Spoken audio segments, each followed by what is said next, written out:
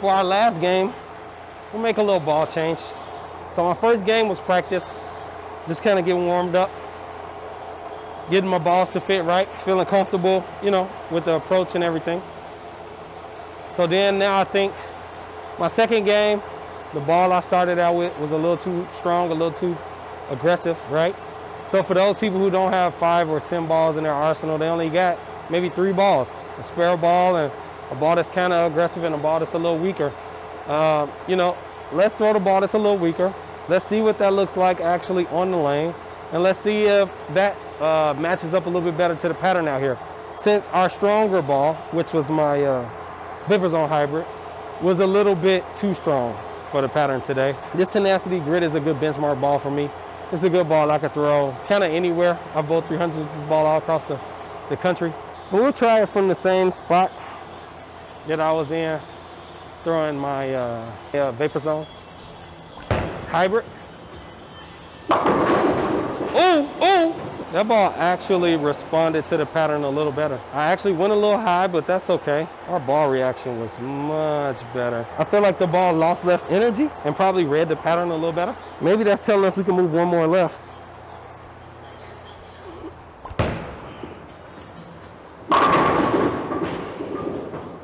Lumberjack, that boy's a lumberjack. Y'all see that?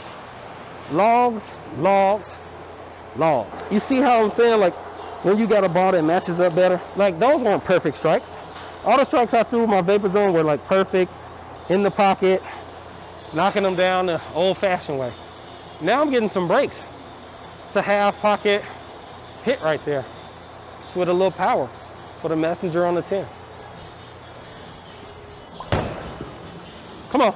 Oh, one more time. Now let's go. Now some people won't like that, right? They'll be like, hey, that's luck. Your ball's hitting terrible. It's half pocket. Your ball's hitting terrible. It's 100% luck. That's not supposed to strike. Well, what I tell you is, look at that scoreboard. That's a strike. And as long as I can keep doing that until I 10 pin, I'll make that adjustment when I get there. Because sometimes hitting like that in the house on that particular lane or that pair is what's going to give you strikes. Hitting them half flush and hard might only leave you with 9. Sometimes you got to take what you could get, right? So let's see if we could take what we could get and if we could get a few more strikes. We'll make it work. We'll make it work. Bad rack and all. And see, that's why you stay there. Sometimes the ball changes. Having the right ball in your hand makes all the difference.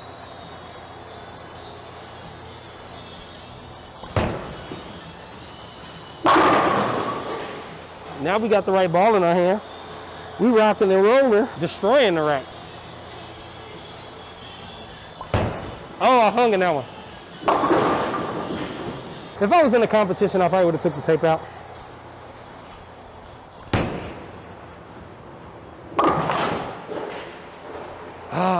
It's definitely gonna make me hit it a little more.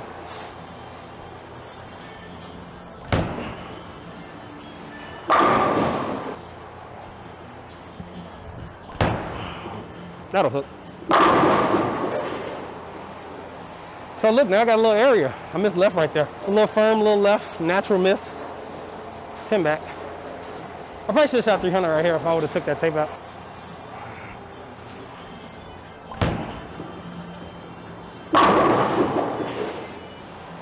Knowing and understanding your equipment is key.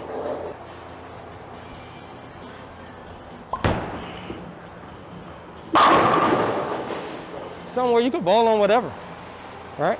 I bought one bag out today. Spare ball a little stronger than dead medium, ball a little weaker than dead medium for me in my bag, and one of the two is basically bound to work. They hooked a little more than I thought they would be. Ball down from the stronger ball to the weaker ball. Had a chance to shoot 300 this game. You don't have to throw it perfect. The result's perfect. We matched up. All right, so you see what the score says, right? And we threw a few strikes here. 1 or 2. Look at that. That's how you practice. We bowled 3 games. 3 games of practice. I think 3 good games.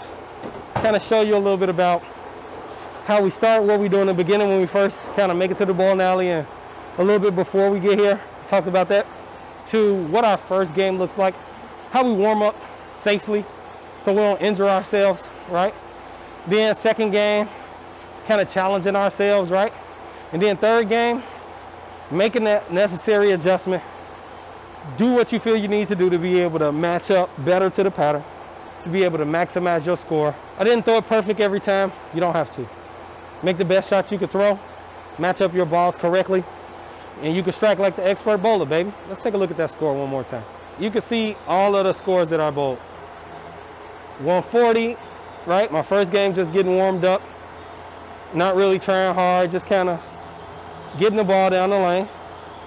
To my second game, shooting 203, right? With the wrong ball, kind of playing where I could to be able to try to force myself to repeat and make some decent shots. To game 3, right? Bowling for score, all out, seeing what's going on. Take one more look at that last game I bowled. So as you can see, all right, ball change.